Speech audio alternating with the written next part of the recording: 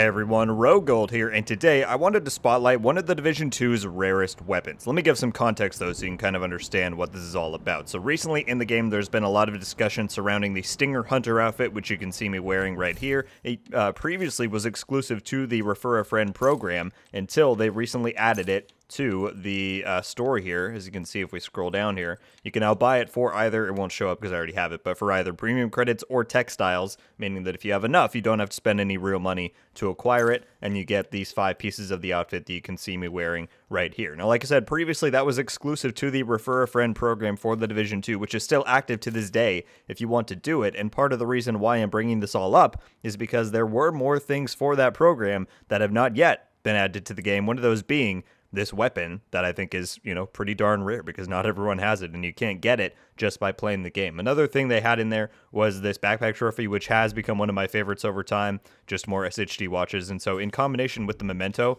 and all this other stuff, I mean, it's a pretty darn cool outfit when you put it all together. But let's get to the real star of the show here, and that is this Stinger named LMG, which I did a video on maybe like 2 years ago, but I've been getting a ton of questions about now that they've added the Stinger outfit. Is the gun in the game? Can I get it anywhere other than the Refer a Friend program? The answer currently is no. This thing is still exclusive to that Refer a Friend program, which I always thought was pretty crazy because it has its own unique talent. And again, it's a named weapon that you just can't get anywhere in the game. The only way you can get it is from the Refer a Friend program. So for anybody who is unable to get this at the moment, I figured I would do a video kind of just showcasing and spotlighting what it's all about, what it can do, because I do think it's a pretty cool weapon, and with some of the newer gear we've gotten recently, there's some cool synergies that you can make. So just to show you really quickly, it is of course a variant of, the same type of LMGs that we have in the game. It does have a pretty cool design. You can see there's some hunter dog tags on the back there. I think on this side, if you zoom in, yeah, there's some like etches on the chassis. There's some cool details on this thing for sure.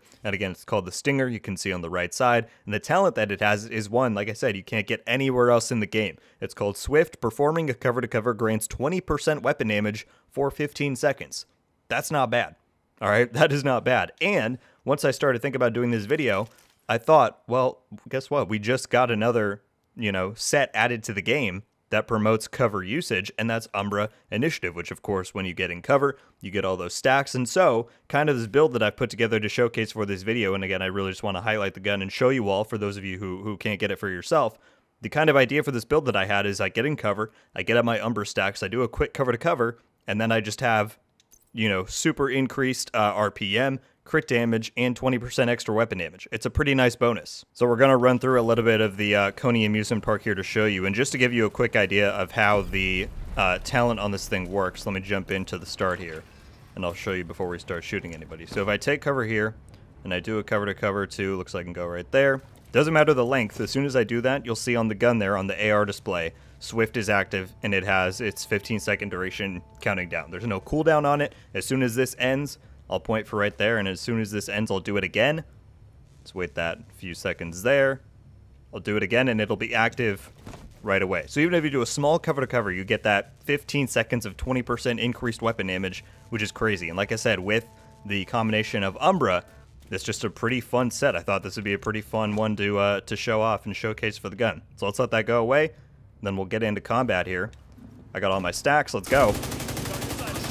Start tearing these guys up. And again, it's, I forget the exact variant of LMG that this is modeled off of. The M249, I don't know. I don't use LMGs nearly enough, but it's certainly not a bad one. And it does pretty decently, especially with these bonuses. Again, pop out of cover, get that. I can do this short cover to cover. I pop Swift just like that. I mean, this talent, again, and I said this when I did a video on it like years ago, I'm surprised that they have always kept this talent exclusive to just this gun. Because it's one thing to have, a unique looking named item. But you would think more people would be upset about that, but I guess not. Who knows? So we do that cover to cover.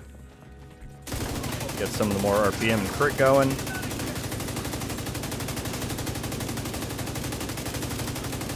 And I'm using that nice extra 50 mag on the gunner spec to be able to get all of that extra ammo so I can really take advantage of the increased RPM and all that. It's just a really nice setup, and it's a gun that for me has always been fun to just put on once in a while and run. I wouldn't say it's the most, it's not like meta, it's not the greatest thing in the world, and I think that's probably why people haven't cared too much about its exclusivity over time. But yeah, I was getting a lot of questions about if that had been added to the game with the outfit. Some people didn't even know it existed. They were asking what these other people were talking about. So I figured I would do this and just show you all what was up. I'm probably going to let this run for a few more minutes to show you a bit more gameplay with the Stinger here and with the combination I made with Umbra. So I very much hope you enjoyed this look at the Stinger LMG.